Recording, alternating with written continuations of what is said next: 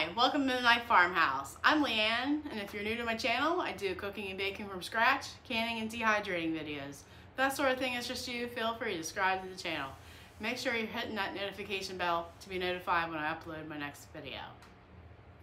Today's video is another installment in the Pies of March collaboration. It's hosted by myself and Tony over at Kettle Kitchen, and we have 33 channels involved this month, bringing you pies from either whole or half or whoopie or savory or every kind of pie imaginable. So make sure you're following the playlist that I'm going to leave down below for you, and make sure you're commenting to be entered into the grand prize drawing, which will be held on April 3rd, 6 p.m. Eastern Standard Time on my channel.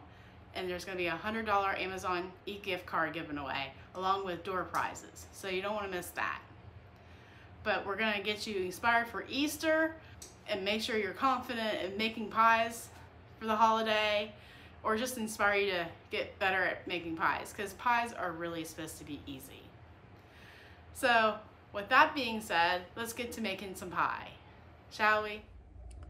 We are using the Farm Journal's Complete Pie Cookbook. It is copyrighted from 1965, and it is a farm wife's guide to making the best pies.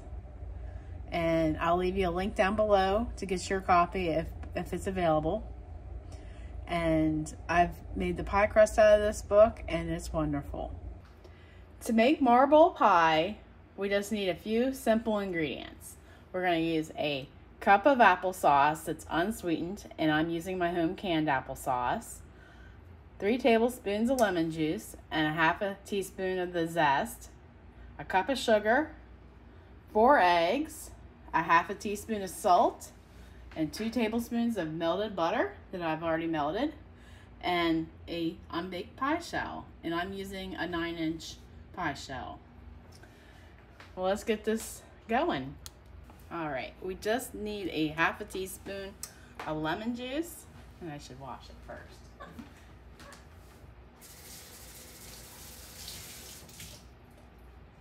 All right, we just need a half a teaspoon of lemon zest, and always wash your fruit, especially when you're going to eat the part where it's been touched by other people and who knows what else it's been touched with.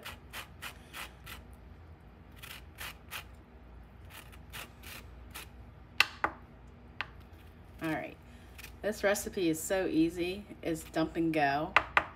So I'm going to leave that there, and we're going to cut our lemon.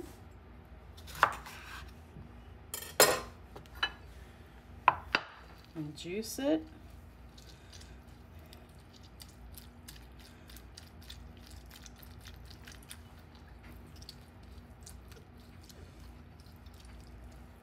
Since this is a dump and go recipe, I'm going to crack my eggs first to save dishes.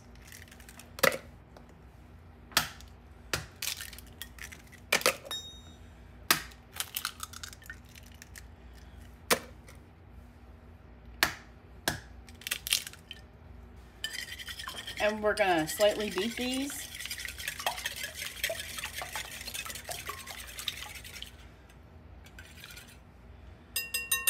And then we'll incorporate our sugar and our lemon zest.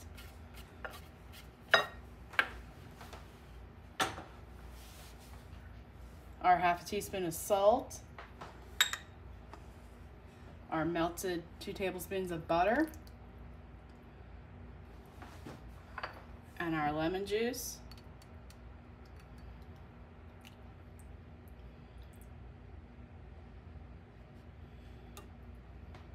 And our home canned applesauce.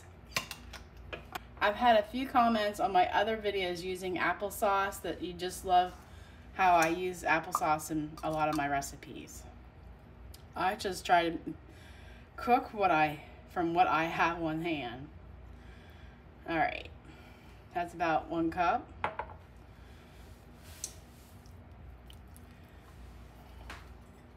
And virtually this is how this pie was made back in the 1600s. Back in New England times, they took the apples that were going bad and cut them up and made applesauce from them. And this pie dates back further than that, from England, but this pie was made out of necessity. So we're just gonna mix to combine. And that's about it.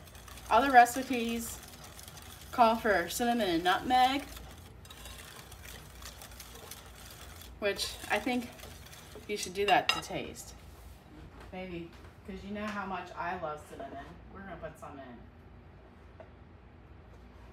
Actually, why don't we just put in some apple pie spice, because that's basically all it is. All right, we're gonna do a half a teaspoon of apple pie spice, because some recipes call for mace, and I'm sure some call for cardamom. So it's just a custard pie with applesauce and butter and voila, something from your pantry that you already have. All right, we'll get our pie shell out of the refrigerator and just pour it in. And you want to preheat your oven to 450. That sounds high, but that's how they baked this pie back in the old days. I still don't know how they did it back in the 1600s that way, but you know, it goes to show you what little I know. Let me clean this up. So look how beautiful that is and how easy it was to put together. So we're going to bake it for 15 minutes at 450. Then we're going to drop it to 350 for another 10 minutes.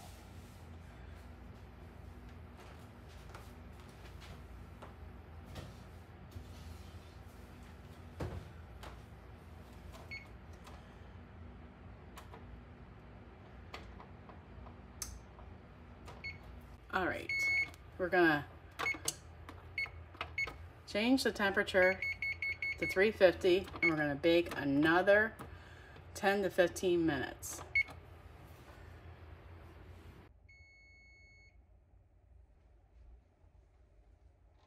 All right, let's check out this pie. See if it's done.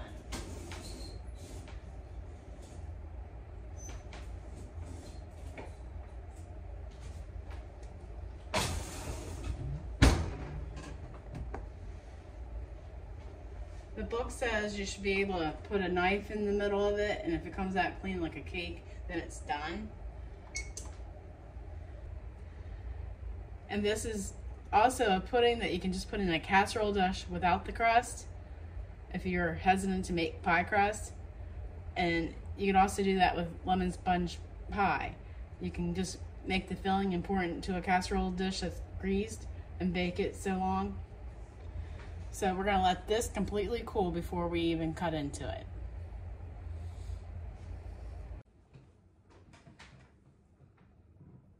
Would you like some pie, sir? So what do I eat it with? A clean fork.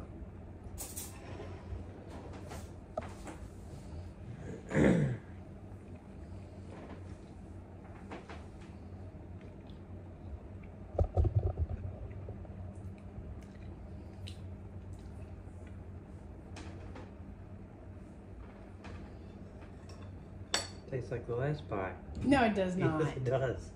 You can't taste the applesauce in it? Yeah, but it's very similar.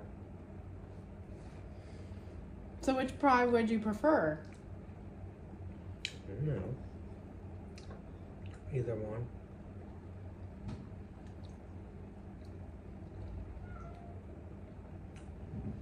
Kitty wants a piece.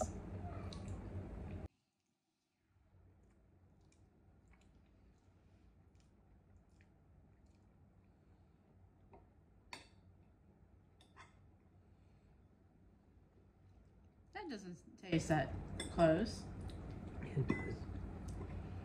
I taste the applesauce before I taste the lemon. I see how you think they're similar, but I think they're two different things. The lemon is not as strong in this one as the last one. Remember, God gave you a great day. Now go do something great. Thanks so very much for watching. If you enjoyed this video, may I suggest you watching this next. Take care and God bless.